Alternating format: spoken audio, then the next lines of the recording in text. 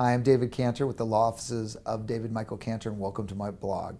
Today's topic has to do with the 5 police officers and 1 city employee who were ordered by a court to voluntarily turn over DNA in regard to the investigation of the death of Sergeant Sean Drenth. Now, Sean Drenth was the officer who was found with a shotgun on his chest, a couple guns thrown, and they're not sure if it's a homicide or whether it's a suicide. And that happened about a year ago. Well, they have found that there's some DNA on the scene that they can't match. So about 330 other officers have voluntarily turned over DNA. These 6 did not want to do it, and the organization PLEA, which is the Phoenix Law Enforcement Association, agreed with them. And they said, look, we don't want them to turn it over because they're afraid their DNA could end up in the National Crime Database, and they don't want that.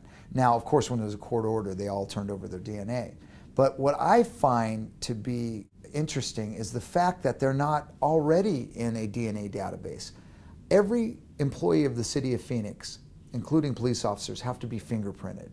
But why aren't they DNA tested if you're a police officer? And the reason I'm saying that is when you're initially at a crime scene, and let's say you find a body or somebody in distress, you're going to run over and check them, touch them, and do certain things. So if there's DNA collected, let's say on a body, and they're like, uh-oh, we have DNA here and we don't know whose it is, why spend years trying to figure it out when you simply could match it to the officers who were the first to arrive on the scene? I mean, it should be done instantaneously. Same with fingerprints. We have 6 sets of prints. 3 of them match the officers who were first on the scene, so we'll rule them out immediately. Let's focus on the other 3 sets.